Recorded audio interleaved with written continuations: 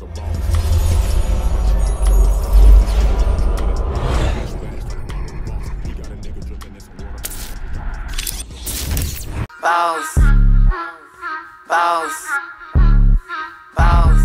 Yeah, we on Boss Talk 101. Yeah, we gonna talk, we gonna have.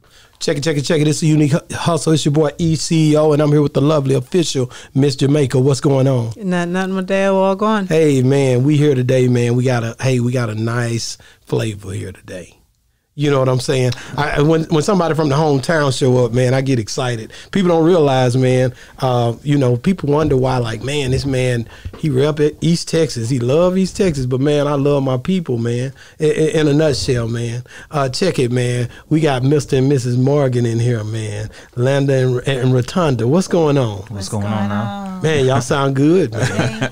We practiced that. Y'all did it in sequence, like synchronized swimmers. I know, I see. Yeah. So, man, hey, man, thank y'all for coming on the show. Absolutely. Thank you for having us. Man, it's totally a blessing just to get, seasoned people. You know, I deal with the youth. I deal with a lot, but when I deal with my people, especially believers, I can take it there. You know what I mean? Absolutely. Because it's a lot of people that you don't know where they at with what. Right. And you have to guess, but when you know that you're sitting in the midst of believers, you can feel it in the spirit. Mm-hmm. Some people the young say, keep that same energy. Right. You know? Yeah. They call it energy. You know? Right. So, man, hey, man, what you think about these two? This is official Miss Jamaica, y'all. This is my wife, man. Yeah. Give it up, Absolutely. man. I love it. Beautiful. I love to see good couples who can get along, especially in today's society where you have a lot of couples who they leave marriage for drop of a dime, any little thing, any argument. So, especially working together in business. Yes. That's the part. A lot of people always ask us, how can you work together? Mm. So that's how the can main you part. not though? Yeah. That's the thing. How can you not? Yeah. Definitely. But some of the disadvantages though is you don't ever leave work at work. You bring work home. That's the part. That's the struggles. Right. How do you leave work at work? Yeah, get them, babe. She go right in. I mean, I love waking up and being able to roll over in bed and see her, get behind the computer, work all day, and see her, take my lunch break and see her, and then when I clock out, I'm seeing her. Yeah. That's what makes it all worthwhile. I'm the same way, right hand to it. Yeah, I love to see my wife. Yeah, get to it. Right. That's what he's saying. Yeah, all day. But then sometimes, I don't know if it's just a woman thing. Sometimes you want more time together without the work. Just let's leave the work alone. It's just bonding time. Let's talk about something other than work. Right. You know what I mean? Let's have some conversation about us. Right. Because we are growing, and as times we grow, our taste change and stuff. Let's find out what you like, what you don't like. Hey, let's go here, let's go there, let's go dance. Yeah. Let's go to a lounge, let's go hang out, let's go watch a movie. Put the work down. Well, I tell you, for me, I had to learn that in our relationship because when I met her, I was already an entrepreneur, and I was just all about work, and trying to build. And so marrying her, I had to rewire everything because she was more about us bonding even while we were doing work. And for me, just learning that part to give her that space and give her that time. So I think for me, it was just, I had to learn that. I had to learn to be able to give her time, while we were working. Okay, but let's go back because, we started talking about work and we got to get into what work is. You know what I mean? We got to get into how y'all met. We got to get into where you were raised, all of the good stuff that happened to mold you into the people that you are today, to be able to, because people don't realize how God put us through situations to mold you into being prepared for the person that you are to meet. Just tell us how it was written. Yes. Yeah. So let's start. Wow. Well, we actually met. No, let's go back to where you were raised. Oh, well, I'm from right here in Oak Cliff, Texas. Oak Cliff, Dallas, Texas. Oak Cliff. Oak Cliff business. And over there off of Keast and Westmoreland area, Hampton area. Grew up right behind Kimball High School. and went to Booker T. Washington for the performing arts here. And when I met my wife, it was actually in church. I wasn't raised in church actually, and because my dad was hurt by church really bad here, and so I knew about God. I knew, I didn't understand the call on my life. I didn't understand none of that. And so when I was about a teenager, I started learning how to play the piano. But hold on, were you raised by your mom and your dad? Well, both parents, yeah. Both parents. Now, when people talk about Oak Cliff, they always make it sound like it's a bad area. It has its places, right? So were you in the bad, the rough? No. I didn't. And that was intentional because my dad, he had refused. He did not want us raised around that. My dad grew up poor. He grew up poor in South Carolina. And so when we moved to Dallas, when I was a couple of months old, he had vowed that I didn't want my kids around that. I didn't want my kids around the drugs. I didn't want my kids around the violence and everything. How many children did he have? I'm the youngest of 4. Of 4. So I've got you an only boy? My brother, he's the oldest, and I got 2 older sisters. Okay, so he had it even. 2 boys, 2 girls. Right. But see, and it's funny because I'm the only child of both of my parents. Oh. Everybody else is my half brother and sisters. Oh, okay. And so, when my dad came here, he had an angst against the church because of things that it was doing. The pastor would try to hit on my mom, and it was about money. And we were very meager. We didn't have a whole lot, and especially with 4 kids. And so we didn't have the church clothes and the suits and everything. So my dad used to get teased for that. And so he just really kind of just pushed church away. And we still love God and we still would pray and everything, but we just didn't go to church regularly because of his hurt with that. And so I didn't really start going to church myself until I was a teenager, when I was learning how to play music and learning how to play piano. And I was always musically inclined. And so where did you get that from? It's funny because neither one of my parents played nothing, right? Like my dad loved music, but they couldn't sing, they couldn't play to do anything. And so no grandparents, no aunties, no uncles? Not that I know of. And but your mom is, your dad is an artist. Well, my dad's a visual artist, right? And so I get my creative visual side from my dad. But as far as music is concerned, I couldn't tell you. Okay. He didn't really know he never knew his father, and I never knew my dad's side of the family. What was the type of person, like, you could say your dad was, other than you said that he was not into the church? Right. You said that he had an axe, with that, but like, how was he as a dad and with your mom? Pops was overall a great guy. He was a military man. So right? Very strict and stern. I won't say very strict. Dad was a little bit more easier than I thought he could have been. Coming out of Vietnam dad, but he wasn't just heavy-handed. He wasn't like that. Because you're the baby boy. And I was maybe I was because I would see my sisters and brother, boy, they get towed up if they did something. It was a little bit more lenient on me. Okay. So my dad had a problem with drinking. Okay. And when he didn't drink, he was the coolest cat in the world. But when he took alcohol, he is like Dr. Jekyll, Mr. Hyde, you know what I'm saying? So he would be a totally different person. That's why today I abstain from drinking, alcohol, smoking, anything, because I saw how that transformed him into somebody that I didn't want to be. And that's so funny that you say that, because a lot of people will say that as children and still turn out to be just like their dad. Right. So what makes that different? Right. I think for me it's all about choices, because again, I saw the bad in him when I saw him drink. And I knew my dad was, when he laughed, it was like I knew the world was okay. When my dad was laughing and jovial and just tripping out, I knew everything in the world was cool. And so that's how I loved to see him. I wanted to see him that way. But when my dad was uptight, jobs were hard to come by. He was very educated, very articulate, very smart man. But he experienced a lot of racism. They weren't really helping veterans at that time, financially.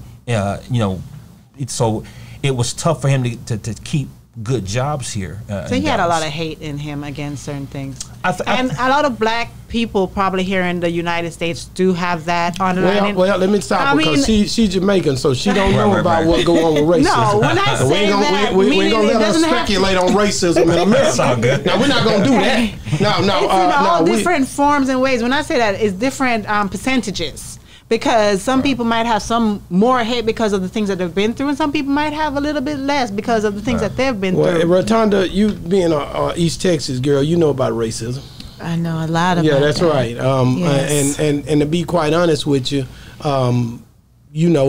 everybody over here, we had to deal with circumstances that you may not have had to deal with, but it was a thing for us. And I definitely could understand where you was coming from when you talked about your father, and it does become a deal, where you dealing with different things. You're trying to be a good father in Oak Cliff, Texas, for sure. Right. And then was it like it is now in Oak Cliff? No, and it's funny because where we grew up, it was safe. I had never heard gunshots ever.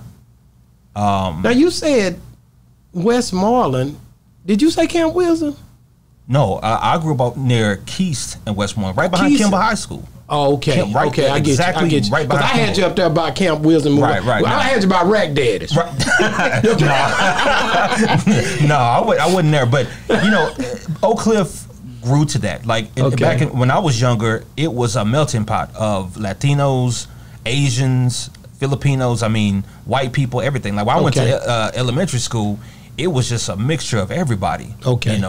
And so it grew. It grew to become more predominantly black. A lot of the wealthier whites were moving up north. Everything was being built up north. So what people don't know about Oak Cliff is that you had wealthy middle class white people that were in Oak Cliff back in the 60s and 70s. Yeah. Mm-hmm. And then they started moving north.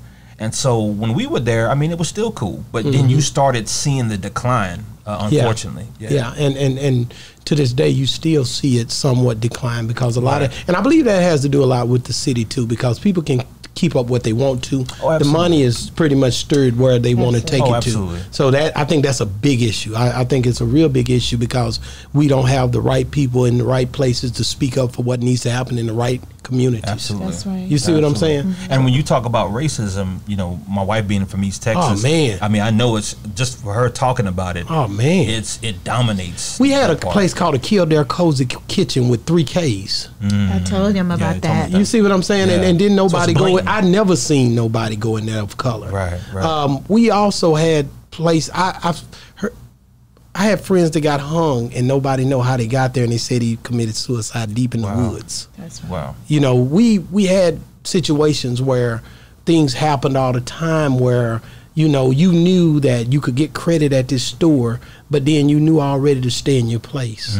This is the things that we came up around, you know what I mean? But I felt it was better, and I don't know if you agree with this, but there was a time when blacks stayed where blacks stayed, and they dealt with black-owned business owners. And I remember those days, and I treasure those times. Like the black barbershop, the black store owners, the black, and we stayed in our place, kind of like what this shirt represents, where the Oklahoma thing, where it talks Black about Wall how, Street, we had a time period where, when I was a kid, I remember in Smithland, where my dad was from, I remember that Bubba Lane store, and I remember the Mr. Luther, and I remember the different ones, the Skeeter Lang or C.D. Weaver, Wood Company. Absolutely, so I remember that. I remember that time, and that time was a good time for me, because I felt like that was entrepreneurship, just in a different time and a different way that represented our people. And I think we needed that, and I think we need it now. Actually, we need it even more now. Yeah. And what's funny is because me growing up in Oak Cliff, I didn't see that. Yeah, that's we got a 13-year age difference. Like, she's 13 years older than me. Yeah. So I'm a millennial. She's Gen X. Gen Z, for sure. Yeah, one of them. Yeah. And so what she saw and grew up around is totally different from what I didn't see black businesses, right? Wow. We didn't see a lot of the family unit. We were seeing more broken homes start coming in the early 90s and everything. And so I'm the crack generation, really. That crack, I get it. Yeah. And so we didn't see that. We didn't see a lot of businesses and people together and family units. It's like, for me, I was an anomaly, to have both of my parents and my brothers and sisters all in the house. And it's funny because, the visceral that I got from growing up in Oak Cliff, it has this negative moniker that it's the hood. We got songs about it. Oak Cliff, that's my hood. Yeah. Look, Kid sung it on Play. Right. Yeah. And so it has this reputation of being the hood and being just, low the bar, just the bottom. But it's not that, And for me, though, it was tough because I was artistic. I was creative. I was well spoken, and that was frowned upon, unfortunately. If I didn't come, my hat turned backwards and talking fly, blah blah blah, it was like, oh nigga, you gay, something wrong with you, or you don't. I didn't fit. So for me, it was awkward going up in Oak Cliff, and I'll be honest. Earlier in my life, I had angst against Oak Cliff or against where I was from because it didn't accept me. It didn't accept the different in me. You know what I'm saying? And so I wasn't. I didn't have this bravado where I had to go off and show off being macho, being a man. I was just artsy. I was just that cat. I was well spoken. It was yes sir, no sir for me. And so how my parents even raised us, we got teased, we got talked about, as if, oh, we trying to be something that we not. You talk white. White. Yeah, so I got that a lot. So when you get that a lot from where you from. But how did you deal with that peer pressure? Well, I had a strong father. And so what I would do is I would come home and be able to tell my dad, Pops, I'm going through this. They don't understand me. Why people? And my dad, he was an artist. He was articulate. So he would just instill in me, son, you just different. God just built you different. And your outlook on the world is different. And so people are not going to understand it. They're not going to understand where you're coming from. Just being arts. It's like, I love to read books. Well, we as black people at the time, we couldn't read books. We would get beat if we read books. So I didn't understand why we were not accepting of the fact that, oh, I can read books, I'm articulate, I'm smart, I'm an A student. Why do we frown on that, but then we esteem the negativity of our culture? We esteem, yeah, nigga, what's up, blah, blah, blah, blah, blah. Well, I don't understand. I didn't get that. And so I grew to kind of resent where I was from when I was younger. And so meeting my wife, I actually prayed for my wife. I actually prayed. In about 2003, I was dating this young lady in Hawaii, and she was a Filipino, exotic looking young girl. I thought she was the one. She was beautiful and everything. And I had prayed though about a year before I met my wife, and I wrote down a 4-page letter of what I wanted in a wife. And I was explicit. Like I said, God, if I can't be 100 with you, who can I be 100 with? And so it was physical, emotional, mental, everything, sexual on that list.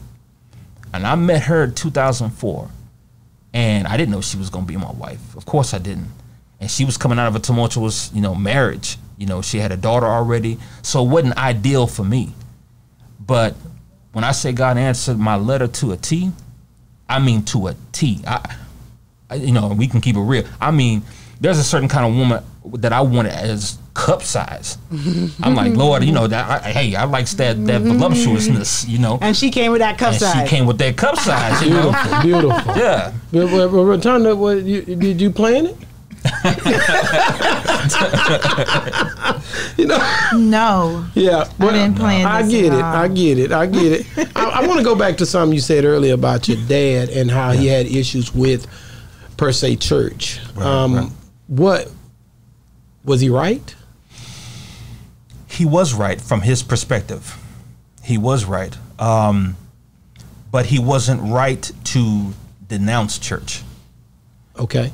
Explain. And I think he wanted to hide the hurt that he got from it from us. He didn't want us to feel it. But he never dealt with it. Did he give you a reason why? Well, there were stories where the pastor would try to hit on my mom. They would kind of try to fleece the families there because we were a family, we're a bigger family than most people there. They would try to fleece the families for money and different things like that.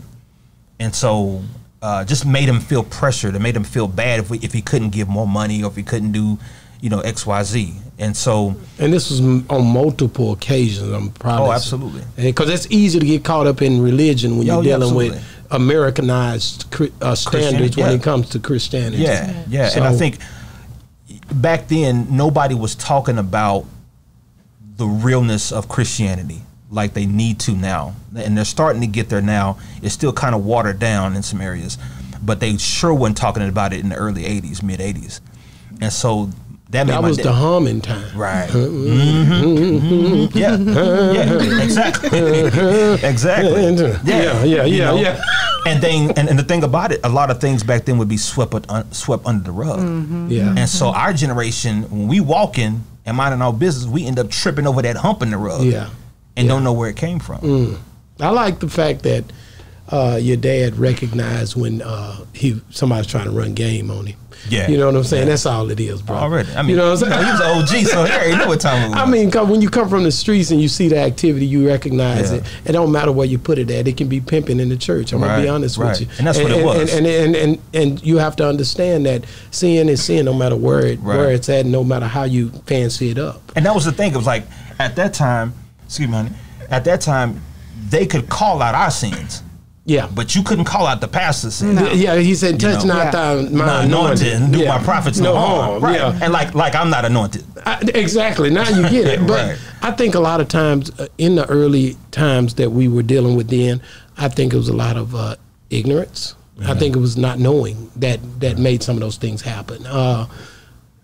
Education is something else. That's why I said the humming part, because a lot of the humming excludes the knowledge. Y'all don't really. You don't have to think about it. You just sound good. It's a good sound, and you hear it at the right time, and you respond to it. And we definitely eloquent when it comes to the sound. You know, black people are something else. They can make sounds that nobody else can make. You know what I mean? So I really think I think your dad got it right. I mean, I just from the outside looking in, I'll say that a lot of times. Yeah. Your dad, because my children, they never been a member of any church in their life. Right. They are the church. The word comes from the Greek word ecclesia. It means to simply be called out from among them. I'm going to be real with you. We don't forsake not the assembling, because we do assemble, but I just don't put a structure on it like everybody else try to do. Right.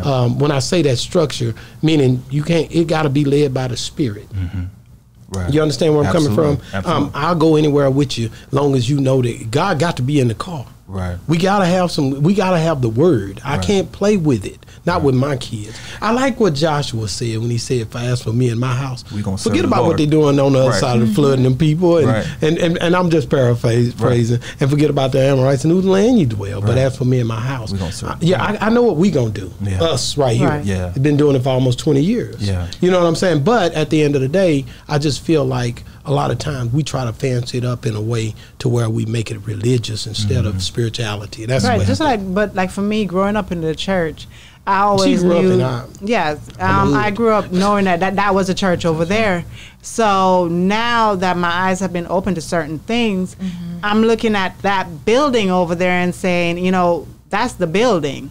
Because it's only a church, so-called, when all of us go in there, and that's when it's a church. But then people will be walking by and be like, "Oh, there's the church over there." I'm like, no, there's a difference. I used to turn my music down. And I'm going to be honest with you. The word church is taken out of concept when you do it that way as well. And you can confuse people if you don't use it correctly. Right. Because there is a difference. And we got to make known, you know, what really is going on. And I'm not trying to tell nobody not to go and worship. You worship however you feel to worship, how you got to get to God. I don't tell you don't go here and don't go there and they don't do stuff for the community, because you do have good people out here who represent God in the right way. Absolutely. But let's articulate it in the right manner so we don't confuse the young. I think people have, and you were talking about coming from the hum generation. Yeah. I grew up in church as well. And my dad was a deacon, mom deaconess, you know, we Baptist and all of that. And as I got older, and especially, you know, now being with my husband, we learned, the church is a building, but we are the church, like you said. We are the church. And a lot of times I think we misunderstood that we were so into, oh, okay, this is the pastor, or this is the first lady, or this is the deacon of the church. You have to understand that people came from the world into the church. So everybody, it wasn't about God. They saw something that they could do that would be something that was, quote unquote, a hustle. Everybody is not. The Bible says that you know the fruit that it bear by the right. When you see their fruit, That's where you judge. That's where you look. You don't look at the outward appearance. You don't look at that, but you look at the fruit of what that person is doing. I don't care if it's a pastor. I don't care if it's a prophet. I don't care if they call themselves that. Because like you said, what we walk in is real. We don't play with this thing. We didn't ask to be prophets. We didn't ask to be what we are in what God has called us to be. So when people play with this, they play with this because they don't understand. That's right. And they weren't called to do it. Right. He calls you. Just like you were talking about Joshua and you talking and all the other ones, Peter and Paul, all of these, they were called to be what they are. That's right. And you have to be called into this. And if you're not, and if you're playing with this is not the time. Yeah. This is not the time to play with God. But when you think about the spirit of... Go ahead. When you think about the spirit of error and the spirit of truth, right? You have, and I'm definitely gonna let you speak. When you think about the spirit of error and the spirit of truth, so many people have been taught under the spirit of error. Absolutely, and so you can't even. You look at them and you feel sorry for them because they was taught a certain way, and it may have been the wrong way, and they so stern about it. The Romans chapter 10 said the people have a zeal for God, but not according to the knowledge. Right. You see what I'm saying? Right. And people do have that zeal where they may be doing it, and they was taught in the spirit of error, man. And I think that confuses a lot of times. And and for leaders who know, I believe, know the truth. A lot of them, not all of them, but a lot of them know. But they use it for what they want to, so they can benefit from it. Absolutely. And I think that a lot of times clouds. I know it clouds the word. Absolutely. It clouds truth. Right. And you gotta be careful when you but start. go ahead. But what I was gonna say is also that we as a people are lazy in a lot of different ways. Absolutely. We don't like to go search for ourselves for the truth. We don't want to go pick up a book to read because the Bible is there. And a lot of times, yes, as a child, I open it and look and like, well, I don't understand this. I get this part, but I don't get that. So a lot of times we look for somebody to teach us, to lead us. Now you have YouTube. You have videos. Let me tell you, when I read, get what I gotta get, and then I look up sermons, I look up teachings, and I try to get bits and pieces because I'm not going to say I'm going to listen to everything this person is saying, but I pick out bits and pieces from what they're saying. I'm like, oh, okay. Well, I get that. Just to touch on that, and it's, my wife was raised in the church. I wasn't. Like me, so, right. Me and so you. For me, but you know what? When I tell people this, some people might take offense to it, but I thank God that I didn't. And I'm going to tell you why I say that. Because for me, my love for God was genuine. It wasn't contrived. How can I be forced to love? He says that all the time. Yeah, how can I be forced to love a God, and I don't understand him? And so for me, I'll say it this way. I got into all my mess. I did everything that young people do. Girls, sex, wilding out. I did all that. And I thank God that he kept his hand on me, because I see some cats who did that, and they came up with STDs, all kinds of things, it messed up their lives. For me, though, I thank God that I was able to experience that, because now my witness is more realistic. And that's the problem with a lot of us sometimes in the church, is that our testimony isn't real because we don't want to put out there that we were flawed. We don't want to be transparent. And so we're losing a generation because we don't want to say, well, young blood, I did that too. I've done that. And here's the solution that I found from it. So we don't make Jesus relatable. And I'm not saying everybody, because today, that's so true. This generation, we want to see results right away. Right. You know what I mean?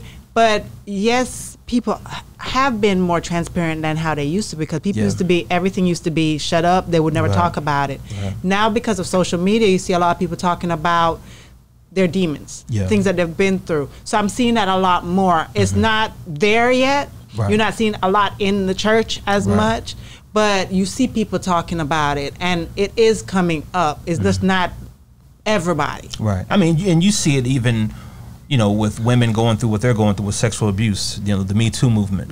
And so now people, like you said, are starting to get more comfortable with conveying, hey, I've been hurt. I've dealt with church hurt. I've dealt with molestation. I mean, mental health, right? And so we're just scratching the surface on those things, exactly, especially in the church. And it's so funny because the Bible talks about we are to confess our sins to one another. Well, that's counseling. We don't see it like that, but that's actually we do. Yeah, that's counseling. Yeah. You dig what I'm saying? I definitely see it that way. Right. And I tell people, I had them 2 counselors on here. Y'all got to watch that, because I go in about the fact of how can you counsel me if you're not connected to God. Right. I mean, I don't want to hear from you, to be honest with you. The word of God has to line up with what you counsel me with. Right. And if you don't, then I'm not dealing with that. Right. And people Just don't like live. you said They about don't live by the word. About the doctor, that if he ain't saved, why would I have him operating on me? Right. You know what I mean? You have to ask that Absolutely. question whenever you go to professionals, so to say. Right. Do you believe in Christ? You know Right. what I mean? If I'm putting my life in your hands, do you believe in him? Right. And then by knowing the word, you know how to handle certain things. Just like if I have something against you and I come to you, I'm not going to go on social media and say what I have a problem with you about. Right. I'm going to come I'll to you Right. and say it. And if I can't get through to you, I'm supposed to go find somebody else who I can talk to and say, hey, let's go to this person. Right.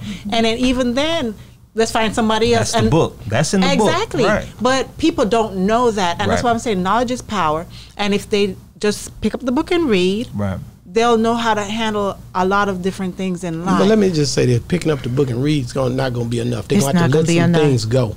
Right. You got to pretty much, you got to let some things go to make room in your life to Absolutely. grow. You can't. So many people. That's why they can't understand it too, because they'll say, "Oh, I can't get it," or "I don't It's understand hidden. it." It's because you are holding on to all this other stuff. Right. That's Until right. you let those things go, then you're not going to grow. Right. And I believe that. You And know? also, God could have hardened that person's heart, where it wasn't time for them to get that yet. Yes, it's a lot of true. times I look at that in life, because just like how Pharaoh's heart was hardened, he could have Moses could have went in there and, okay, I'll let them go and that's it. Right. But it's a reason for everything. There's a message.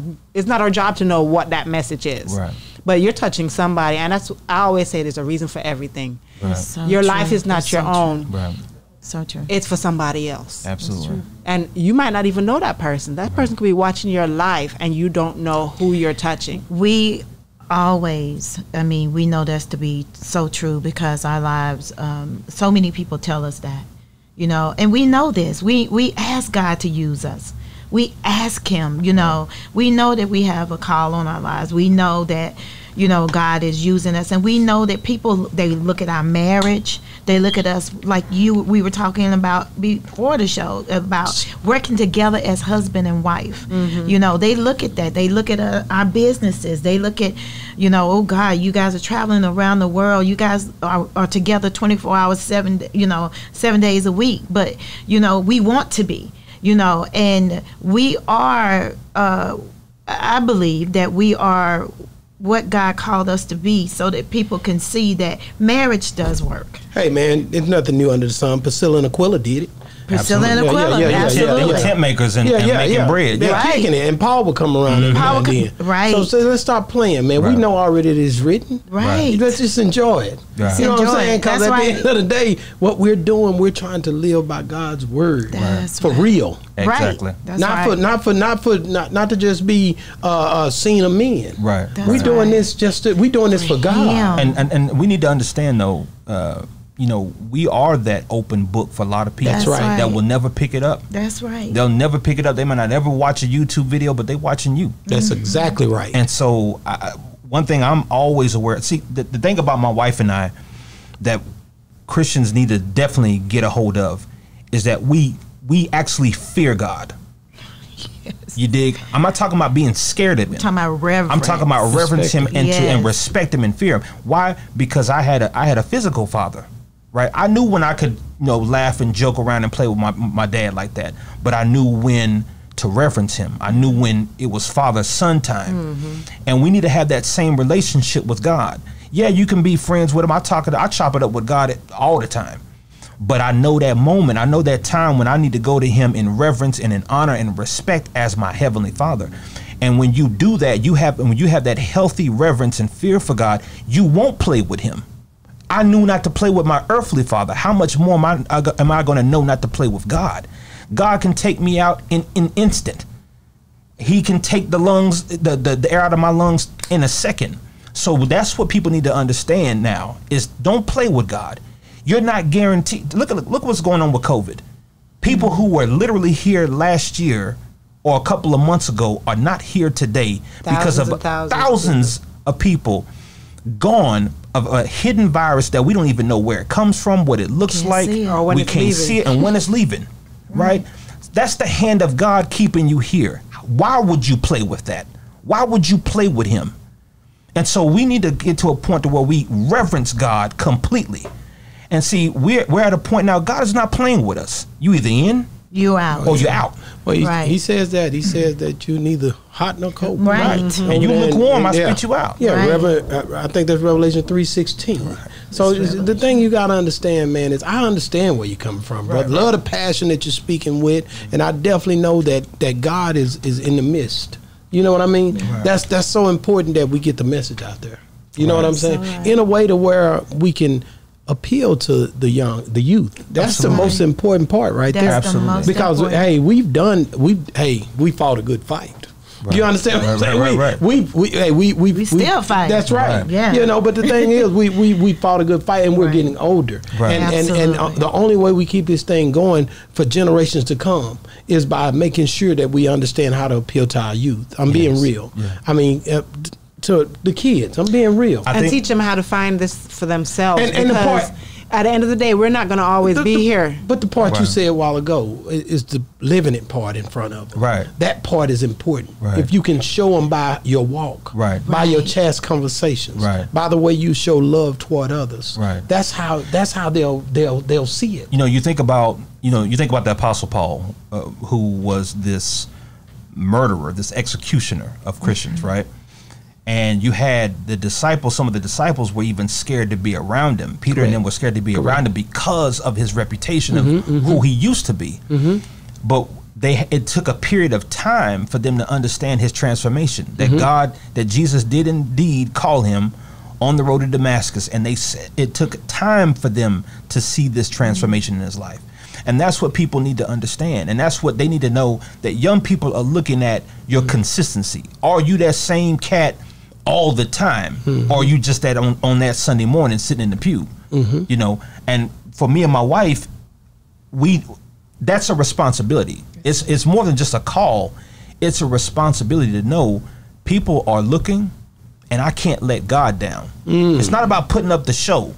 It's about, I can't let God down, because if I let him down and they see, a crack in the wall with us, then that vulnerability that we let the enemy come in, then that could lose that person. That could lose that young couple that's looking to us for hope. And so even in business, we have to be of integrity.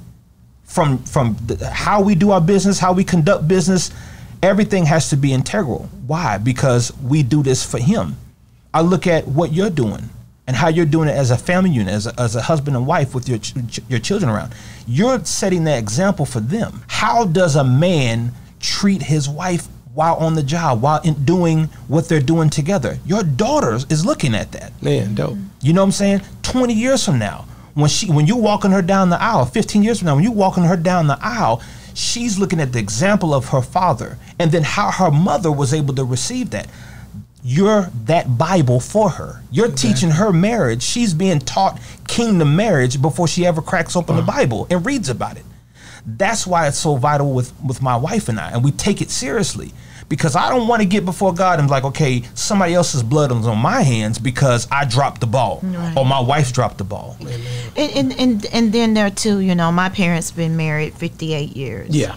And that doesn't mean everything was great. Right. My parents in the late 80s and 90s now, we thank God for that. But, Dad, coming from that time when we were talking about the racism and the Jim Crow and all of that, had a lot of anger, had a lot of pent up anger and frustration. And he would get off work. And I grew up with cattle farm, and people look at me today and like, are you serious? Are you sure? Yeah, of course. I mean, they used to call us the bonanza of Linden, Texas. And, you guys had all them cattle, but my daddy would do a 10-hour job, come home, and if we didn't have activities after school, you better be ready, because we're going to go feed the cows. Yeah, make sure those cows are fed. Make sure that we got hay. We're getting up on Saturday mornings getting hay and all that. So I grew up from that. But then Dad would be any little thing sometimes would upset him. Like, well, what's wrong? Well, I had to understand where he come from and the generation he came from, and then watching them, you know, how they interacted with one another. It'd be arguments sometimes, and you know, it'd be uncomfortable at times. And my husband and I talk about this all the time with our family and our parents. We did not want what our parents had. Right. We wanted to do better than that. We have wonderful parents. Don't get me wrong. I'm not saying anything against them, but we saw some things that they could have done better. You know, the communication. I am so much about marriages. And he said that to you earlier. I am about marriages because you growing up, we saw a form of it.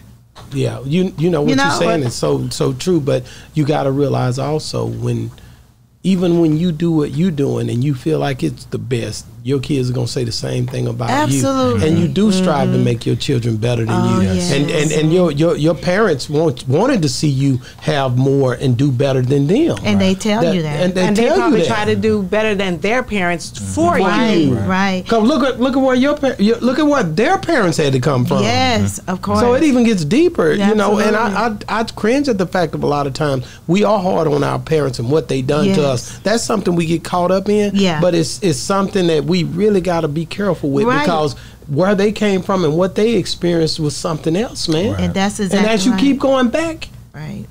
you know what you run into? Right. It's going to get worse and worse every generation going back that way from what our people experience. Right. And that's why I said I don't want to go back there because, again, we have wonderful parents, you know. And you said about the generation, you know, we have a 28-year-old. Yeah. And she watches everything we do. Right. From business to how we interact. You know, she came in, you know, when he came into our lives, my daughter was 8.5 years old. So she watches everything and she listens to everything. So you're right. We are definitely being watched. And we're the example for them. And we take it as a blessing to be. It is a blessing. Okay, what I want to ask you is, you said you're all about marriage, you're all about communication and so forth. How important is it to have a spouse that is in Christ? What should our viewers look for? Because I know that you were previously married and that didn't work out. Right. So what is it about this marriage that one you weren't able to do the same? It was waiting. And one thing I have to say, us as women, we do not do is learn of who we are. We don't take the time to do that. We're looking for somebody to validate us. We're looking for somebody to complete us. And what we don't do is take the time to learn who we are, what we like, what we don't like, you know, and being true to who we really are. When Landa came into my life, I wasn't looking for a husband at the time. It was devastating for my daughter to go through the separation and then divorce that me and my previous husband went through. And so I took the time for me to learn about me, to heal, and to help her through the whole process. I told him I'm not ready to get married. I wanted to get her through school, all the way through high school. And at the time, we were 13 years apart in marriage, so he wasn't ready for that. But what I want to say is you have to know who you are. Nobody completes you but God. And when you look for what God has for you, or when you wait, then he sends you what I prayed for him. And he prayed for you. And he prayed for me. And after my first marriage was over, it was devastating. But I had to labor, and everybody don't do this, and I'm not saying that everybody does this, but I prayed, I labored in that. I stayed with God. I said, I'll wait until I'm ready and you're ready for me. And once I waited, he came out of nowhere. I mean, walking in the church, hair longer than mine. I see him. He got a lot of hair. and blowing in the wind, and I'm looking like, who is that? You know, and I didn't think this was going to be my husband, but this was my husband. Well, do you? I mean, you said something about you you didn't look, or you wasn't looking for a husband. But even the first time, was you looking for a husband on the first time? Well, no, I wasn't, but I was younger. I was like 21 years old, 22 years old. And I told my daughter that she was going to say that she going through a divorce right now. Mm-hmm. That's what they say. That's the thing. So right it lasted 10 years? It lasted 10 years on paper.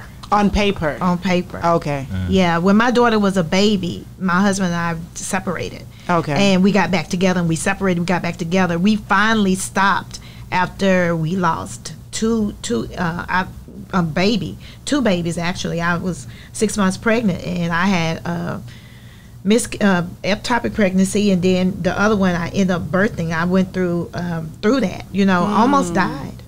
How did all of that affect you mentally? Oh my gosh. I thought I wasn't going to make it. I was so depressed. I was so down. It was so hard. But, with my daughter, I had to push through, looking at her. And me and her, even today, we're very, very close. And she helped me get through it. I mean, she was there when I got sick, and we were coming home from East Texas. And she was, I was on the floor in the bathroom. And at the time, my husband wasn't even at the house. He was somewhere gone, out in the street somewhere. And she's the one that called the ambulance. And if she hadn't called the ambulance in the time that she did, I wouldn't be here. The doctors told me, they said you had not even a 10% chance of living. And how did that affect her, seeing that? Because it still small does. Situations that we go through in life like that, as much as the person was strong during that time, right? You don't realize how much they put it to the back of their mind, and it affects them. That's why some people end up in certain relationships. They react a certain way to certain things, and you like, why are you like that? Right. But you don't realize it stemmed way back from absolutely when that happened. Right. It does. It still affects her, and that's why she watches us a lot. Because she wants to see the real. Now, she has a relationship with her dad, but she wants to see that real relationship, that real marriage, because she wants to be married one day. But she's gone back and forth with that because of what she saw with me and my first husband, her and her father. So it did affect her. It affected us tremendously. But again, I waited to get through that because I vowed to God, I don't want to bring what happened in this marriage to the next one and the final one. That's what I was like, God, if you give me another opportunity, this is it. And when I waited, here he is, Patience is everything. Patience is everything.